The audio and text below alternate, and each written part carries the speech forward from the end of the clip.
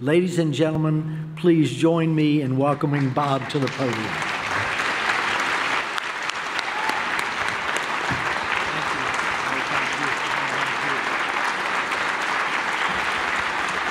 Thank you.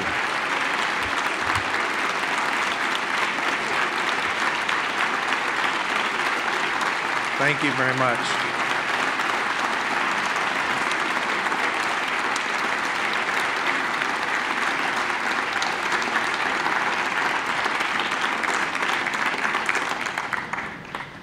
Thank you, Alan, for that too generous, even extraordinary introduction. And if your intention was to make me speechless, you've almost succeeded.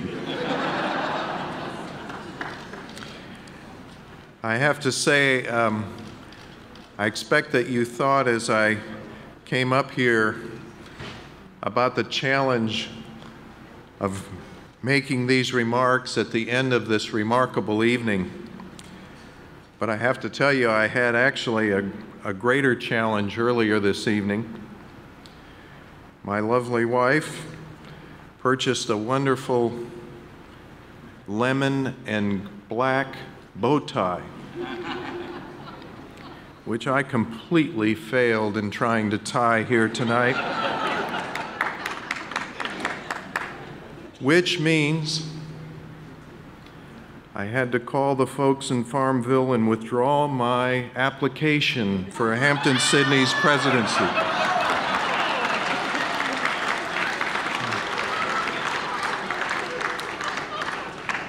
Mr. Cabell's here tonight. He's going to pass that word along. Alan, just know that Cheryl and I count it as the highest privilege of our lives to have landed here at Randolph-Macon College. Thank you.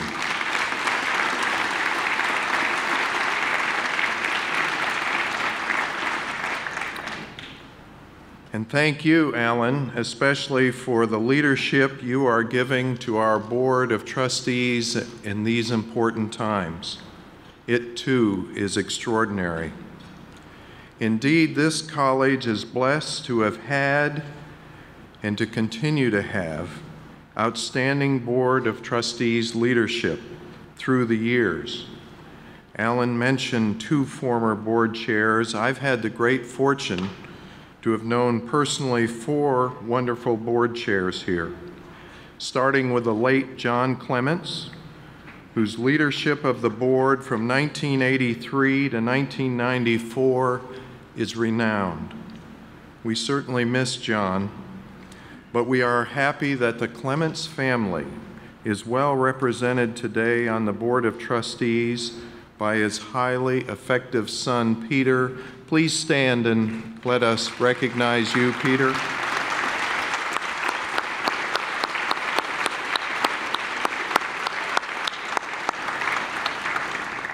And Mr. Clements was followed by a truly superb board chair, Beverly English Dalton, whose continued dedication to Randolph-Macon is simply unparalleled, and now whose breadth of board service across higher education in the Commonwealth is legendary and perhaps unsurpassed. But it all started right here during your highly successful years as our board chair, 1994 to 2000. Beverly, won't you please rise and accept our thanks for your leadership.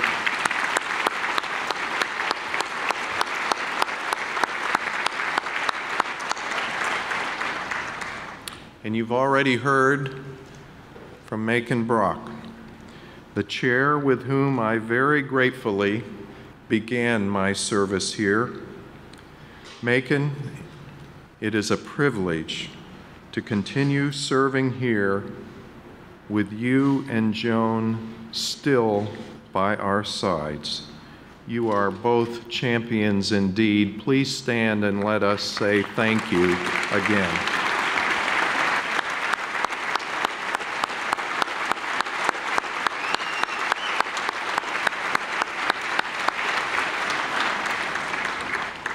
And for the past 6.5 years, I've had the great privilege and pleasure of working side by side with Chairman Alan Rashkin, and it is a privilege.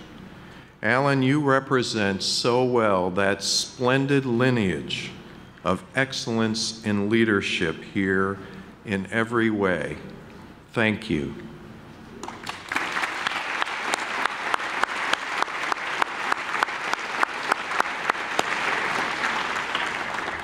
That great board leadership and our outstanding board of trustees, whose faith in this institution was manifested early on by their support of this campaign, coupled with the extraordinary generosity of you alumni and friends here with us tonight and others just like you who have been so very supportive.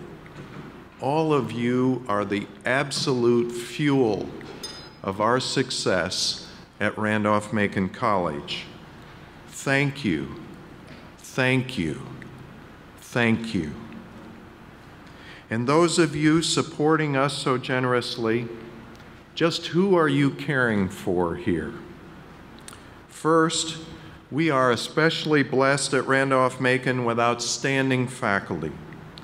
Tonight we heard from Professor Beth Gill and Provost Bill Franz, both so very representative of a fabulous group of teacher scholars who come to this campus each and every day laser focused, first and foremost, on the question of how best to help their particular students be successful. And Diane Lauder and Barclay Dupriest well represented the excellence of our highly effective and caring and productive staff.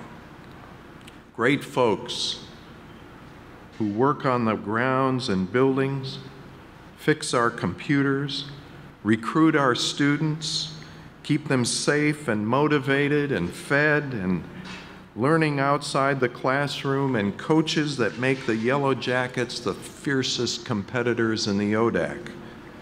Yes, indeed, we are truly blessed with a talented staff at Randolph-Macon College.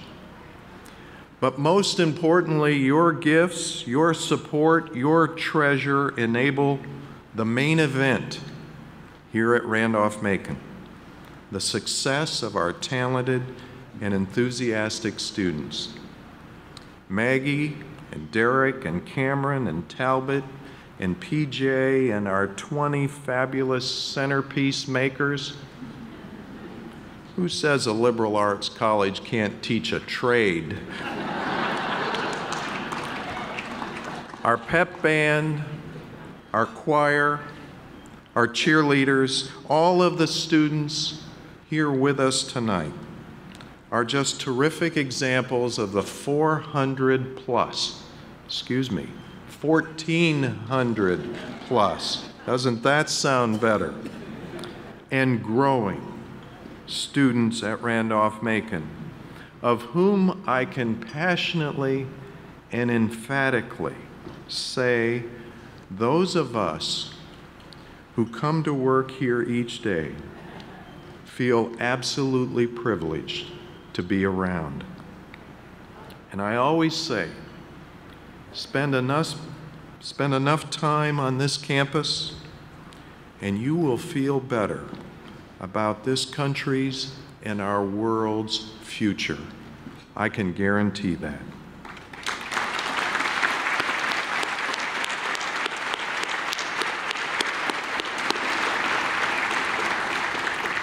Board members, alumni, faculty, staff, and students, the people of Randolph-Macon are truly extraordinary.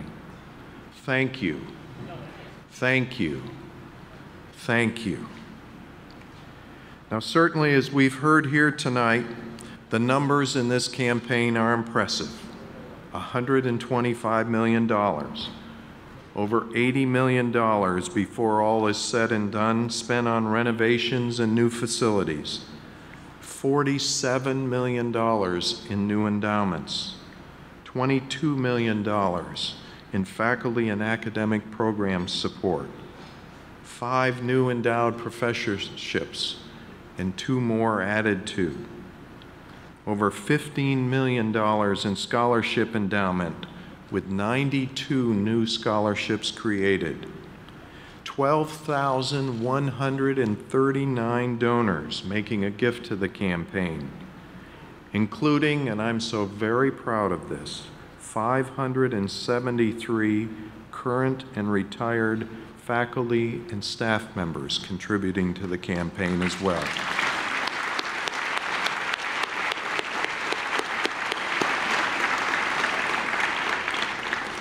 "66% of our alumni made a gift to the campaign during the time of this effort, leading to an alumni giving percentage that Alan mentioned of 40%, placing us first in the Commonwealth, 16th among 4,000 colleges and universities in the country.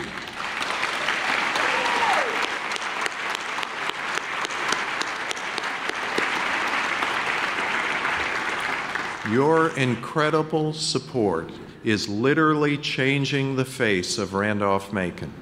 Thank you, thank you, thank you. A year after our special college was founded, way back in 1830 in Boynton, Virginia, Frenchman Alexis de Tocqueville made a trip from his homeland to the United States, at first to study our prisons. And then he sought to find out why this very young country was already becoming an economic powerhouse in the world, and to explain that back to his countrymen in France. He wound up spending just 9 months here, and he wrote 2 remarkable volumes entitled Democracy in America, chronicling his travels and summarizing his views as to why this burgeoning nation had a sense of greatness about it. He described the concept of volunteer spirit in our building of a robust civil society here, leading to the formation of what he called real communities, communities of the soul, communities of volunteerism. Now, there's no evidence that Tocqueville ever made it to Boynton. And in those early years of RMC, I'm not sure what he would have seen there. But if one of his descendants had parachuted in here tonight to be with us at this dinner, I am confident that they would see that same spirit of community, of brother and sisterhood, and of sacrifice for the larger good that so mesmerized and impressed our 19th century French visitor. Our visitor tonight might comment about how college alumni generously support their alma maters long after they have graduated, unselfishly, with extraordinary sums for extraordinary projects, all given through campaigns that are themselves called extraordinary, and all to provide a fabulous educational experience for this generation, for future generations, with a genuine sense of optimism and hope and cheer. So for the very embodiment of Tocqueville's vision of a remarkable community with a glorious future, I say thank you, thank you, thank you. And speaking of the future, I have 2 other books I want to mention ever so briefly. Here they are, the 2-volume set of James Scanlon's marvelous history of Randolph-Macon College.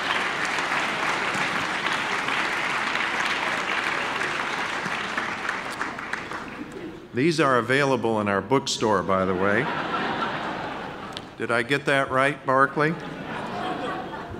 And on this special night, it is a privilege to ask you to join me in saluting a wonderful faculty member emeritus, mentor of literally hundreds, if not thousands, of students, and a college historian extraordinaire, Dr. James Scanlon.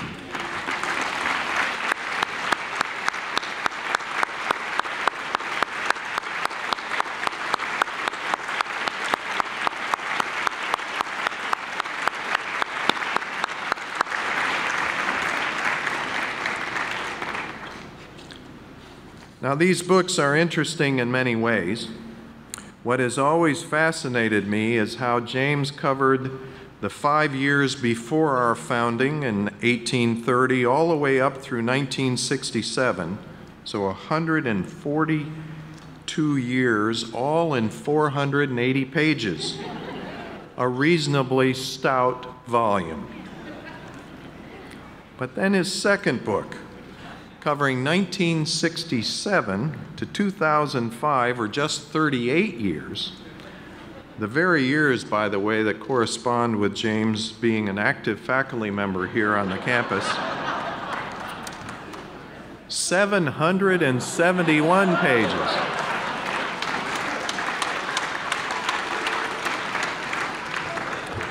So there's absolutely no telling how many pages the next 38 years will take.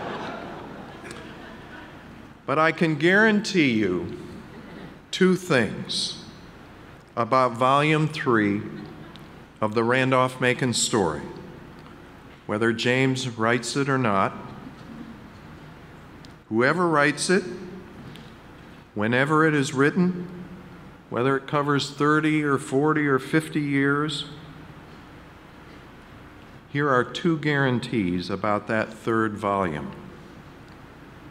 Number one, I can safely say that chapter 1 is going to be about tonight, about this campaign, about this era, about you, our generous alumni and friends and faculty and staff who have done so very much, pouring your hearts and soul and treasure into this place and producing such a monumental change, helping so much to put us on track for a brighter future.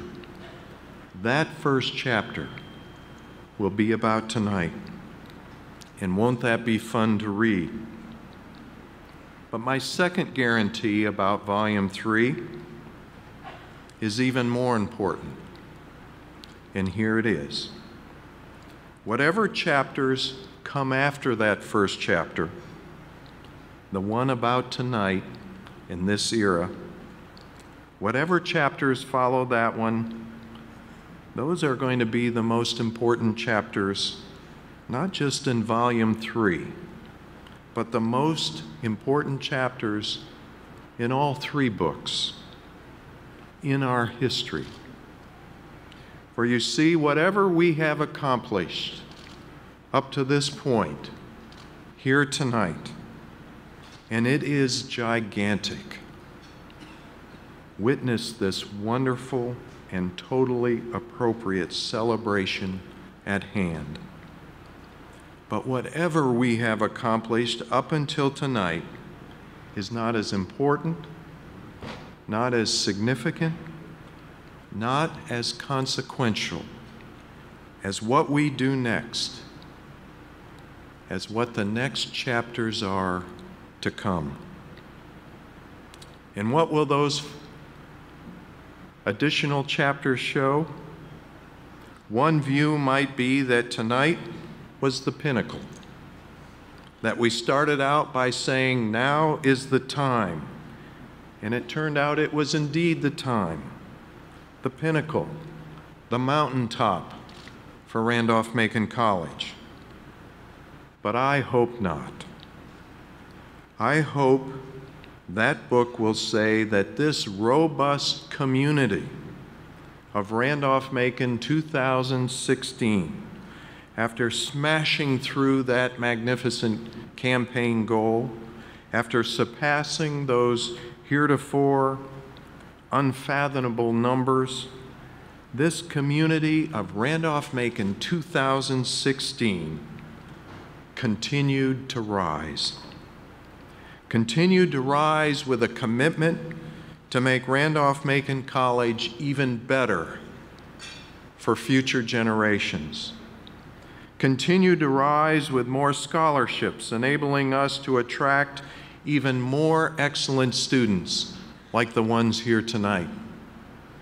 Continue to rise with more professorships, enabling us to attract even more excellent faculty like the ones here tonight. Continue to rise with even better facilities to better match up with our talented faculty and staff who continue to pour their heart and soul into this wonderful place, but to do so knowing they are secure in their future and in their livelihoods. Continue to rise by always providing a powerfully complete liberal arts education accompanied by our equally powerful and intentional focus on what happens to our students after they graduate. Continue to rise through even greater loyalty and generosity from our alumni and friends. So our challenge is to use this pinnacle we celebrate tonight, this platform from which we can see for miles, to use it to make those following chapters about the true renaissance of Randolph-Macon College, the true golden era of our beloved RMC. That's what we want those chapters to say. And I know we can do it. I know we can continue to rise starting tonight because of this remarkable community, because of you, and because you, all of you, are simply the best. Thank you, thank you, thank you.